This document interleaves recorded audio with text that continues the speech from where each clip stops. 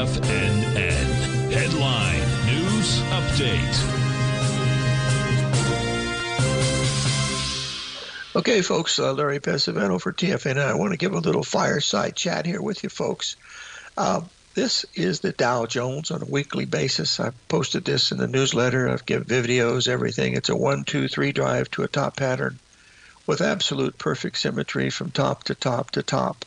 You have 4 1.618 expansions reaching up to that level that we looked at. There were 2 here and 2 here.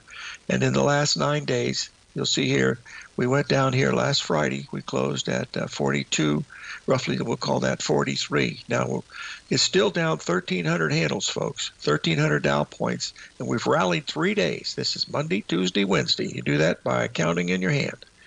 You can see that little green line over there. That was posted in there a couple days ago, expecting that to be a high, and that was the 382, 426 and change, which it hit today. Folks, this market is so bearish, it's absolutely scary.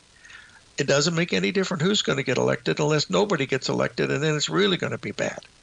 So something is going to happen here, and it's going to scare the bejeebies out of some people. But when you see a market that's this bearish with this pattern, unless I'm totally wrong, because I've said many times, I'm often wrong, but never in doubt. This is what we're looking at. What we're going to do here on the second half of the show, right after the break here, we're going to look at some of these markets, each one of them. We're going to look at the Russell. We're going to look at the Dow Jones, and we're going to look at the S&P, and we're going to look at the NASDAQ, and we're going to see where they are. A lot of news coming out with Google and all the others and Microsoft, and everything looks great, and it might be.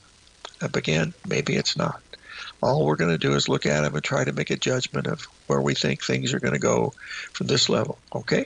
And we also need to talk about the precious metals because we've had some huge moves today. Nothing in gold. Gold looks as bullish as it possibly can be. We'll talk about that too, but let's take a break here.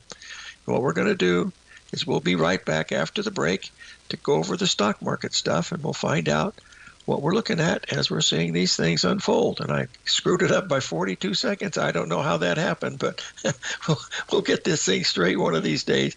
Sorry, boys and girls. Let me get these charts up again. And there's the charts that I was just want to show you what's going on with this. We'll cover the positions that we have too. Sorry for the inconvenience or the bad timing there, Al.